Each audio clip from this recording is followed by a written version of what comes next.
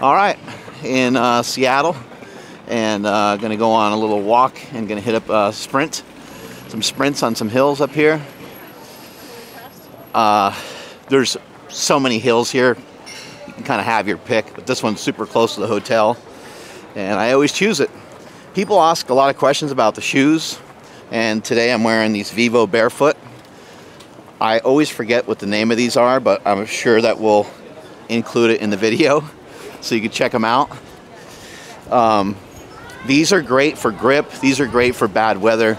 Obviously here in Seattle, Washington, it rains a lot, and you don't want your feet to get all wet. And these are very awesome with being like water resistant. Maybe not 100% waterproof, but water resistant enough to where I've worn them in Iceland. I wear them every time I come up here, and they work great. Not necessarily, I wouldn't say necessarily a great running shoe, but a nice all-purpose shoe. It's a little heavy, but to me it's like, oh, I'll just get a little extra hip flexor work in there. Running a hill is one of my favorite things to do. I think it's a great place for a lot of people to start their running journey. So whether you're young or old, or whether you're big, fat, or short, or in between, I think it's the best possible place and the safest place to start.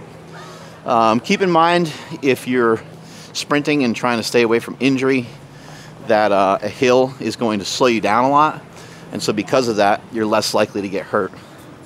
So here's how I like to do it. It's just the first go of it. I just jog up nice and easy.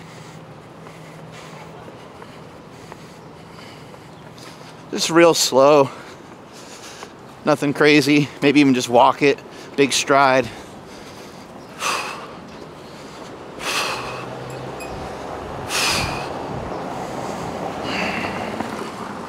Get used to the breathing I'm gonna encounter. Get used to the hill. Kind of learn it, head over foot. Can really practice head over foot on a hill.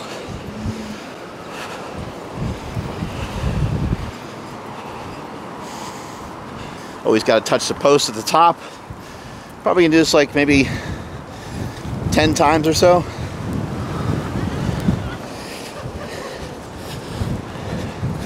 Even though that was low intensity and I didn't go full blast on it or anything, that's still set number one. We're also getting some cold out here today. Goosebumps. Cold therapy can be done so many different ways. Doesn't always have to be in a cold plunge or an ice bath. It can simply be just expose as much of your skin as you can to the cold elements. And it is cold out here and it's windy, but it's not like unbearable, you know? It's not like it's 30 degrees. It's probably 45, maybe 40, but very windy. Can't see my breath. At least I don't think you can. Look at it out there. It looks amazing. Unbelievable.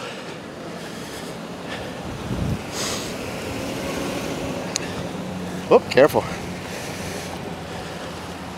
Set number 2 here. Not going to be done that much different than the first one because we're still just getting warm. Take your time. There's no rush. I like to touch something at the top, the bottom. Kaboom. Looks pretty clear.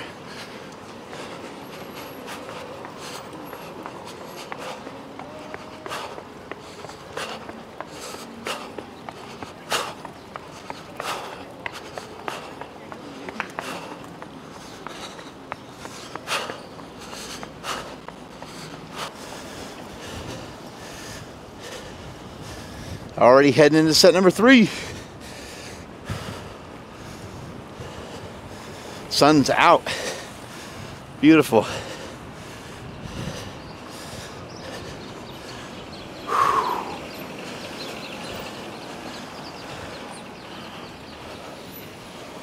So you can maybe stay here on this one so you can kind of pick up.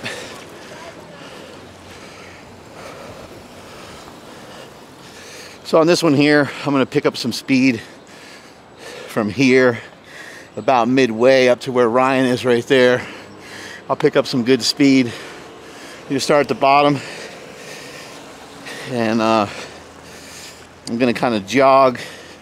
I'll walk with good purpose, jog with good purpose, run with good purpose, and then sprint. And here we go.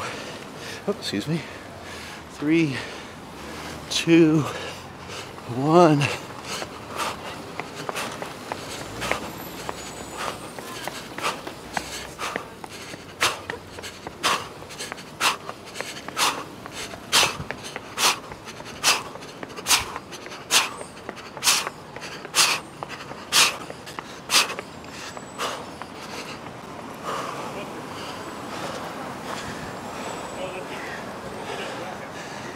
Woo!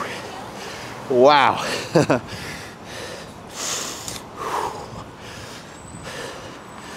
With that level of intensity, I think I'm only gonna be able to do about 3 or 4 of those.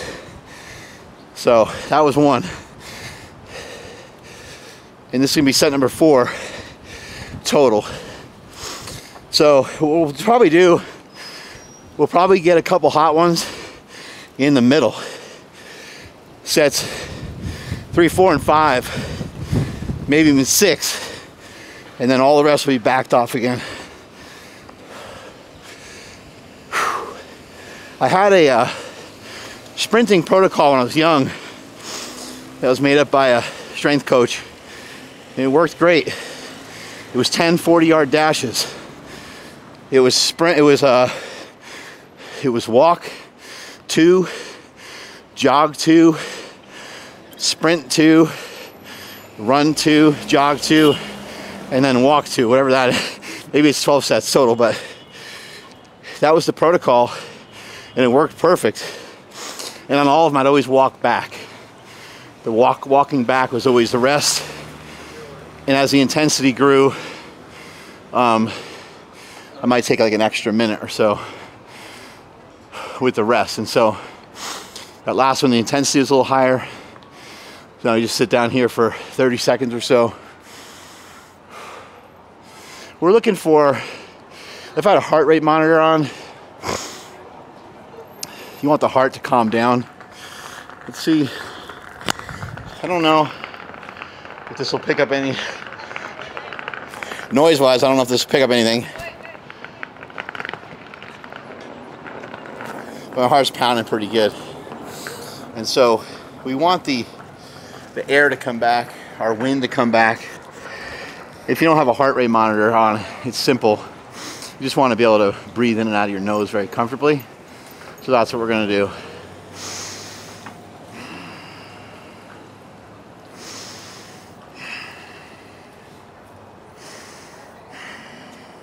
I'm there. That's good. So I'm going to so that's basically what I'm going to do. I'll kind of walk, I'll jog, I'll bring the jog up a little bit, I'll run, and at some point I'll try to gun it and sprint it.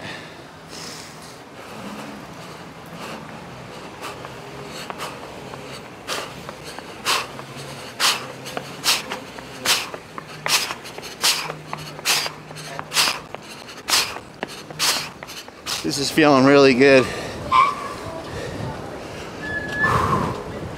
I've actually been able to sprint, like, I would say I'm able to give it a good 90%, 95%.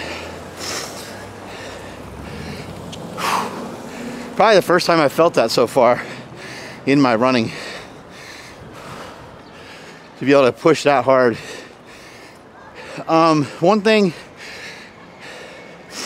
Another thing that's important with sprinting is that longer than like a 4 or 5 second duration is another opportunity to get hurt. So be cautious of that. Acceleration, another spot to get hurt. That's why you're not seeing me start fast. Starting fast will be done maybe sometime in the summer. But for now, I'm not going to do too much of that. If I had more space and it wasn't as crowded, I would just walk this off. I'd walk more of this break. rather than just stand here, but it's crowded. It's a little bit hard to get around people, so just chill and rest. This next one, gonna give it a good go again, and the one after that, it will be my last sprint, and that one I'll just sprint the whole thing. So that one will be like almost paced a bit, because this hill, a hill on camera doesn't look like anything. It really doesn't. It doesn't look like much, but this hill is like, your car going up this hill is like, nah. Your car going up this hill is like, nah, I don't think so. So it's got some good grade to it. How long is it? 100 yards maybe? I don't know. Maybe 100 yards. Maybe a little longer. It feels longer because it's a hill, you know? So it feels kind of deadly in a way. Heart rate's good. We're good to go. We got kind of a lot of people on the hill, so we got to wait a little bit.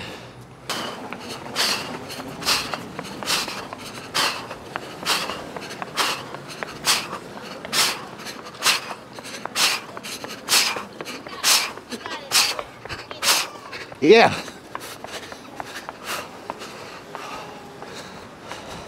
Woo. That was a good one right there. Heyo. I felt probably the best at all of them. Getting a little hail up here. Crazy earlier today. Eating some grilled cheese sandwiches from a vendor down here, and like their whole booth almost blew away. Enjoying some good times up here with my wife. Enjoying some food. You go on vacation, you know, like, kind of just depends on your goals, but I think it's okay to enjoy some of the local foods, let it all go a little bit. You can still protein leverage, you can still utilize a little bit of intermittent fasting, but really just have your output be good. So try to exercise. My exercise this morning was as many push-ups as possible with good form. So I did one set of that, and that was it for today. And now I'm getting this in. Tomorrow will probably be similar. Tomorrow, probably a longer run. Maybe do those push-ups again in the morning. That felt pretty good. I can tell that I'm kind of done. My legs they're very tired from the activity. In this last one, I'm going to run the whole hill pretty hard, but nothing too crazy, but gonna just basically run the whole distance. Some of it I've been kind of managing where I'm sprinting and so forth.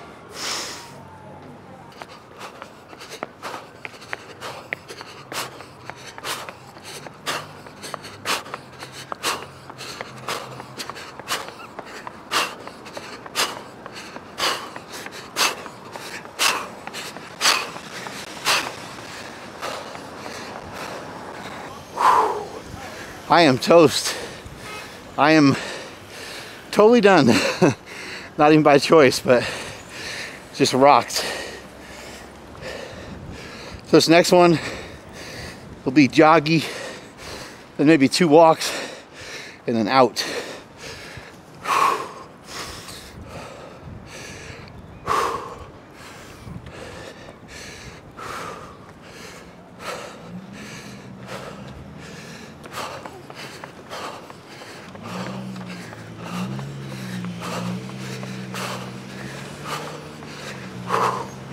Legs are burning.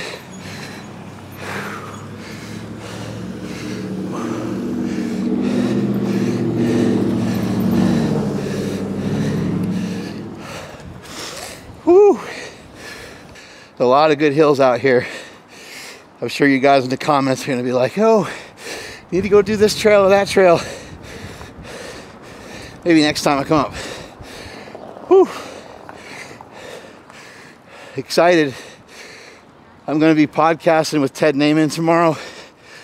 Kind of the godfather of protein leveraging. He's the one that presented a lot of these ideas to me, and it's been on my radar for the last 10 years or so. Protein leveraging, basically the idea of if you increase the percentage of protein that you eat, you will be able to lose weight, because protein is not necessarily an amazing energy source for people. Your main energy sources are carbs and fats, and protein is kind of third on the list when it comes to energy value. Some people don't believe that protein should have 4 calories per gram, and I'm definitely one of those people. I'm in that camp.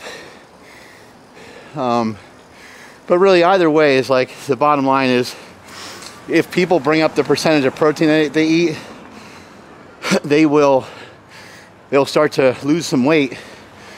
And I made this statement before on my Instagram many times over, and people are like, no, the only way to lose weight is to be in a caloric deficit. I understand that that's what a caloric deficit means. It means that you're losing weight. If you're not losing weight, then you're not in a caloric deficit. I get it. However, if you bring up your protein percentage, you'll be eating less percentage of fat calories and or carb calories, maybe both in some cases, right? And then so you're mainly eating protein. When you start to eat a lot of protein, it usually drives your hunger down. And things that are really high in protein usually are very satiating. And Ted Naiman, who I'm going to talk to tomorrow, that's his entire thesis. And he actually has developed an app around this because he believes in it so strongly, and he has a satiety rating that he gives every food that you can think of. Everything from a potato to a chicken breast. And it's not always just protein, because something like a potato might have a really high satiety value. Here we go. Slow jogging this one.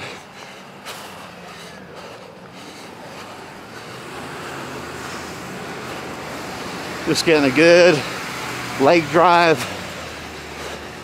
good arm drive. Now to kind of decompress, gonna walk 2 of these. Just good stride, open up, almost utilize it as a stretch.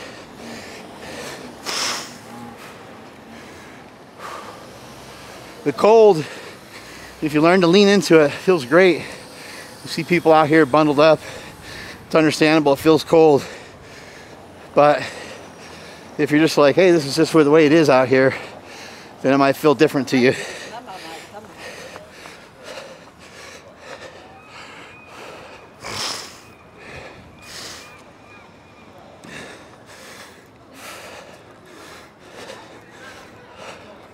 It's interesting trying to figure out whether to walk the hill to run the hill.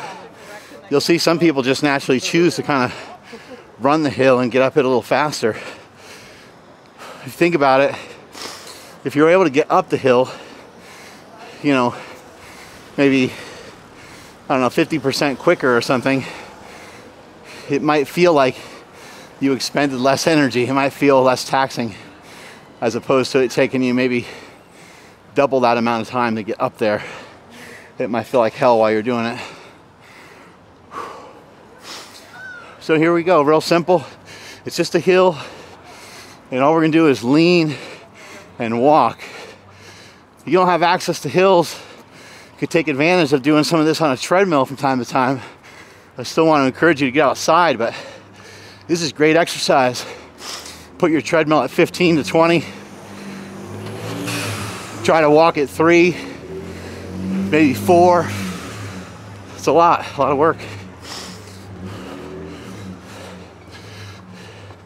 You put a treadmill at a 15, at a grade of 15, or even 10 or 12, put it at 3 or 3.5, do that 20 minutes a day. You'll start to lose some body fat. It'll be annoying though. You won't like it. That's a good way to burn some calories. Last one. This is all going right to my ass, by the way. Right to the booty.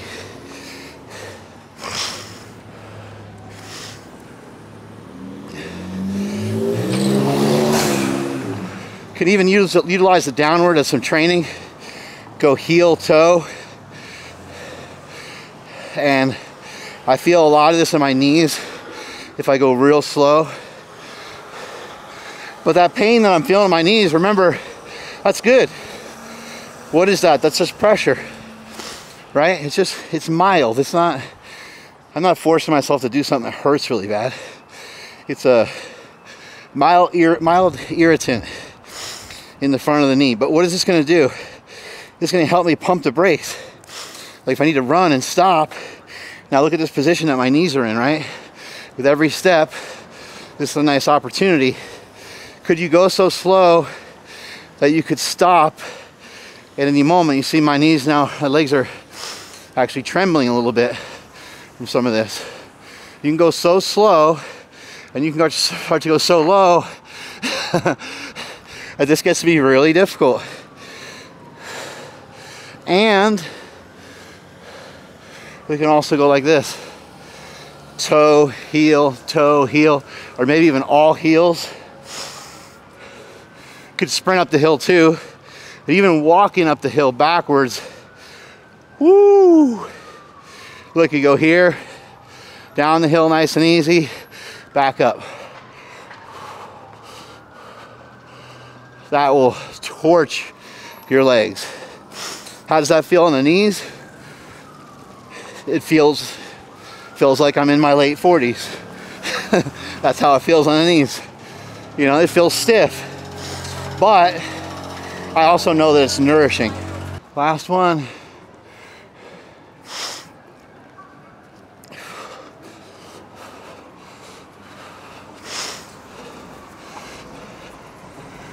My wife and I, the hotel that we're staying at, it's got some stairs, and we agreed. We got like 7 flights of stairs. We're like, let's at least take the stairs while we're here half the time. Like, that's reasonable. We don't have to force ourselves to do it every time. How about we make a pact to do it half the time? It's a good extra exercise. This feels great though. Lean forward a lot. You can really get a good stride. Maybe you look a little weird to everybody else, but you know what? I looked a little weird doing lots of stuff. Woo! Ambulance is late, they missed me. I needed them earlier to get some oxygen. You know, there've been a lot of comments on the sprints and stuff I've been doing, and some people are saying, you look really funny doing that, you look weird, you look different. I look different doing a lot of stuff. I look different making millions of dollars. I look different when I squatted over 1,000 pounds.